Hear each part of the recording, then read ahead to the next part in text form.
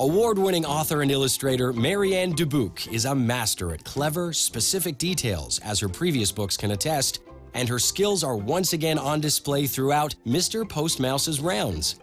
In this bustling picture book, Mr. Postmouse carefully loads up his wagon and sets off to make the day's mail deliveries to all the creatures on his route.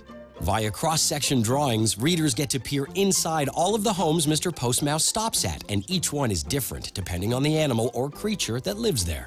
There's a hole in the kitchen floor of the rabbit's home leading underground to where they eat, sleep, and do other things.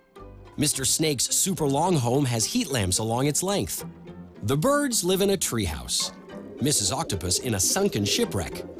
While Mr. Bear's house has a handy beehive on the roof.